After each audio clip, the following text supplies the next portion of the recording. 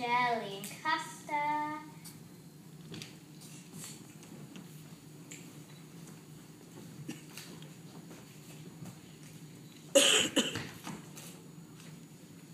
What you staring at?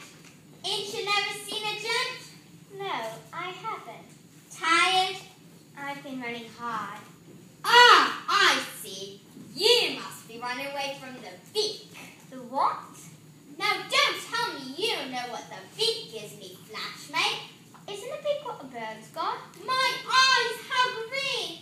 A beak is a magistrate, for your information. Hungry? Starving. Got no mother? No. Father? No. Lovely bound man. Weather we're having today, don't you think?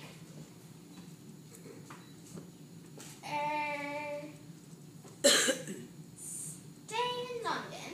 Yes. Got any lodgings? No.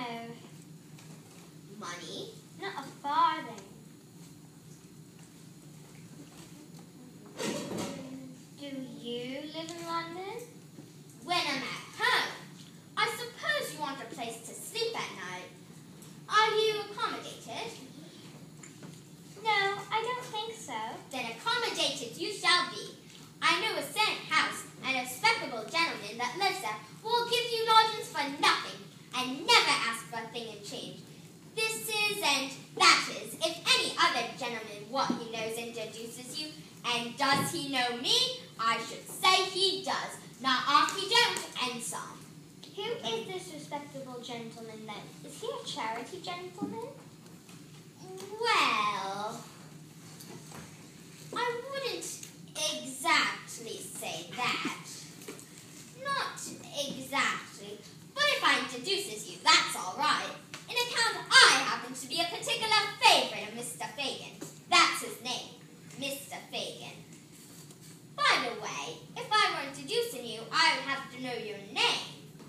My name's Oliver. Oliver Twist. And my name is Jack Dawkins, better known to my more intimate friends as the Artful Dodger. Pleased to meet you, Mr. Dawkins. Come to think of it, I ain't got no intimate friends. Well, what's the difference? You're coming with me. Are you sure Mr. Bacon won't mind? Mine?